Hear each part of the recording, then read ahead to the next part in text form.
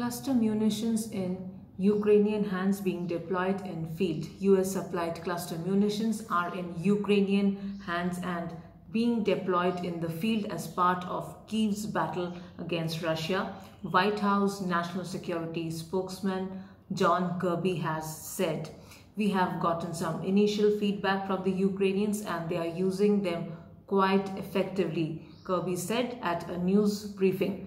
Kirby also said the cluster munitions are having an impact on Russian defensive formations and maneuvering.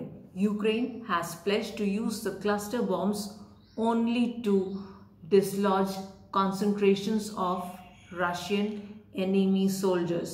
Cluster munitions, which are banned in more than 100 countries, typically release large number of smaller bomblets that can kill over a wide area in a very short period of time. Those that fail to explode pose a greater danger for the future. Stay updated.